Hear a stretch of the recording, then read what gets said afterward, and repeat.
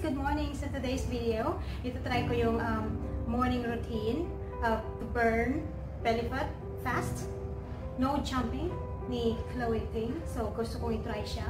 So, tingnan natin kung kaya ko. So, first of all, bago ko simulan yung aking exercise, gusto ko muna ipakita sa inyo yung kung ano yung aking kaharap habang ako nag-exercise. Diba? Super ganda. So, di-inspire ako na mag-exercise kasi ngayon kaharap ko sobrang nature. Who loves nature, diba? Lahat naman tayo love ang nature. So, napakasarap sa feeling habang ginagawa ko yung pag-exercise ko. So, kambing lang ako sa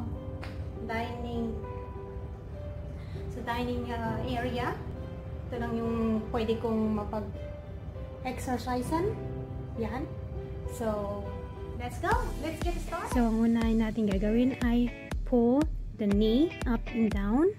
Yan, left and right. So, sa first timer, siguro, try nyo muna yung 10 kasi talagang medyo, sa first time, kapag binuo mo yung 20 seconds or 25 seconds, kasi kay Miss Chloe is 25 seconds. So, kapag binuo mo yung 25, tapos first time mo siyang ginawa, nako, ang first time mo is super sakit sa katawan, sa butt, and then sa yung thigh. So, do first 10 reps bago mo gawin yung full na 25 seconds. So, just rest like 5 seconds o konti lang. Ang next natin ay side lunge to curtsy. Stretch your leg first, then bring the leg to your back. Just like that. Tulad ng aking ginagawa. So, parang sabi ko nga, first time, huwag niyo munang bubuuin yung 20 or 25 seconds. 10 muna para hindi kayo masyadong masaktan in the morning. In the next morning, para nasa condition pa rin kayo. Just start muna ng konti, 10, para hindi kayo ganong masaktan pagdating ng umaga.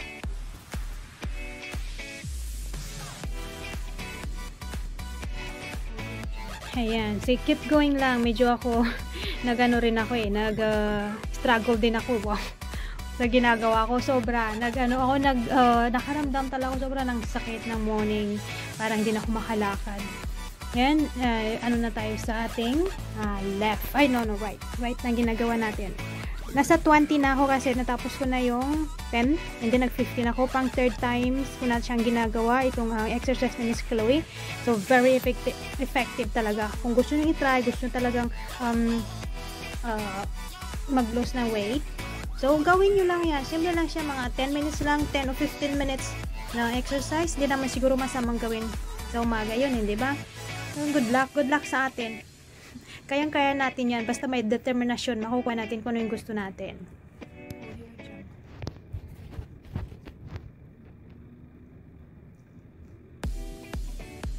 And rest and 5 seconds.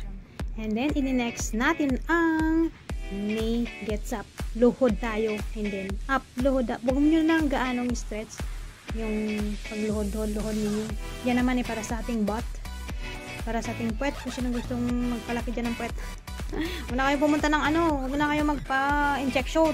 Ganyan na lang, mag-exercise. Tsagaan para napansin ko rin yan kasi kahit pa paano nag-grow yung aking butt. Yay! Hours na. Basta try nyo lang talaga, as in makukuha natin ang gusto natin. Kaya yun, kahit pa paano natutuwa na ako sa mga ginagawa ko. Exercise muna ako sandali ng jump konti kasi masakit masakit sa bende. Bilisan mo. Ang susunod ay siya rin yan hirap din ako dyan muntik akong madapay. Superman plank. Superman, yun. Left and right. Basta lahat laging left and right. Oops. Sorry. Left and right. Ang ginawa ko dyan ay 10-10 lang kasi nahihirapan akong gawin siya Wow. 10 lang kaya kong gawin dyan. Left and right. And then, nandyan na tayo. Malapit na. Ganyan pa position mo. Yata yun. Yun. Kailan na?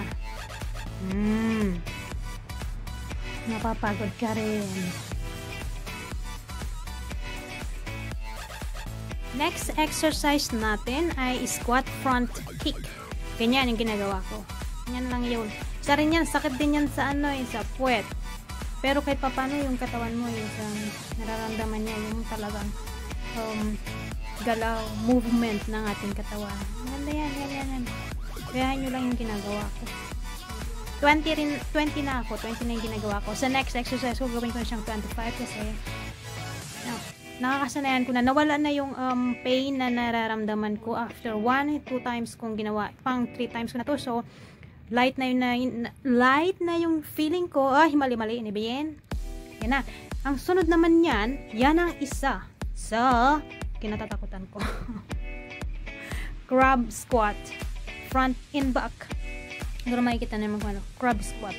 Parang yung crab na lakad-lakad ng crab. Yan.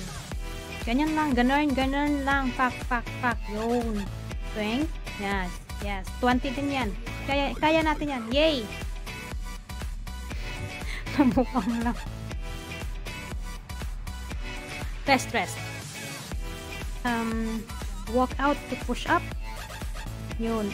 Walk first, stand up, and then walk again. Then push up. 10 lang kaya ko din gawin dyan. Since the first time kong ginawa, 1, 2, and 3, puro 10 lang kasi yan din ang kaya ko. Yan ang kaya ng katawan ko. Hindi ko pipilitin. Mahirap na. So, kayo din kung gusto nyo i-try. So, 10 lang. Kung gusto nyo kahit wala ng push up, yung walk na lang kasi karamihan kung makikita nyo sa mga nag-exercise, wala naman silang push up. Yan lang kung gusto nyo dagdagan talaga yung way ng pag-exercise nyo. Pero kay mas fluiding kasi ganyan. Walk out to push up.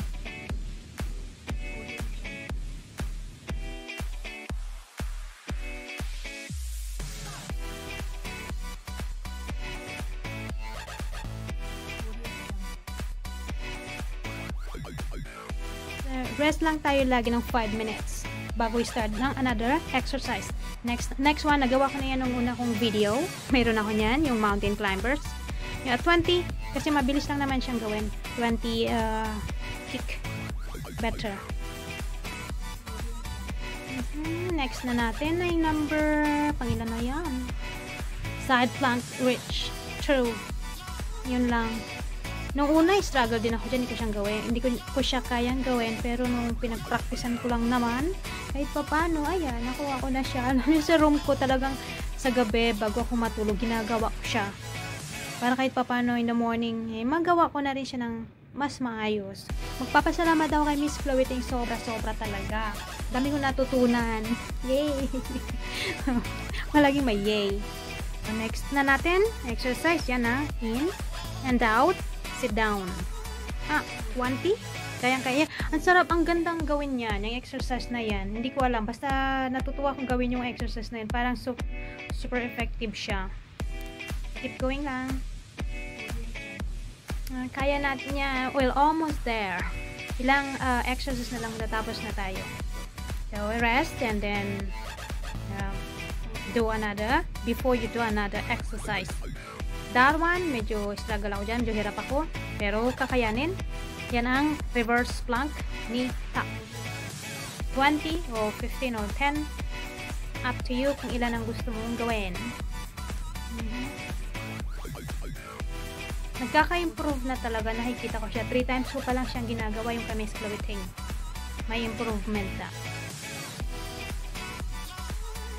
Next na natin, nagawa ko na rin yan dati. Yan ang shoulder tap. So, another 20. Tap. Mabilisan lang. Mabilisan lang siya.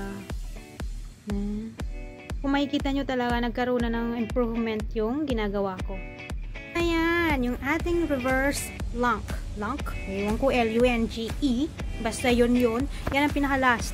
Yan din sa rin yan. Lagi ko naman yung ginagawa kahit hindi pa ako nanonood kay Miss Chloe. Yung reverse. So, yan na siya. Makapagpahinga na ako. Then after that, drink a lot of water.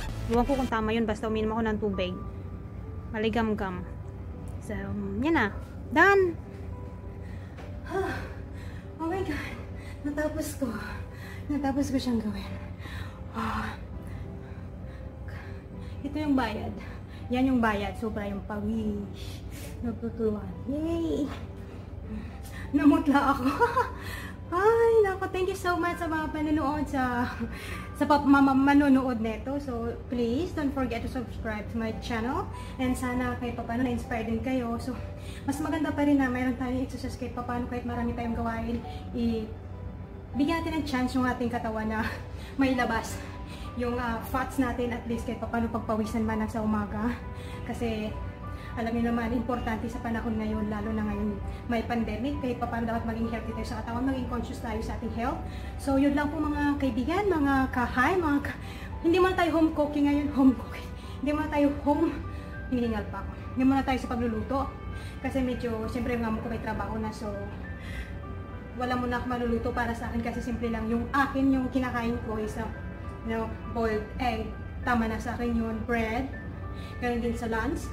Mga blends lang na blend. Hirap na ako magsalita.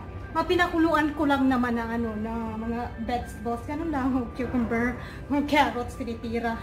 Para naging rabbit na rin ako tuloy. So yun lang mga kaibigan. So sana ma-inspired kayo. So nagkakaroon na ng magandang result kahit pa paano. Ayan kasi dati gusto ko lang ibalik yung katawan ko na 48 kg.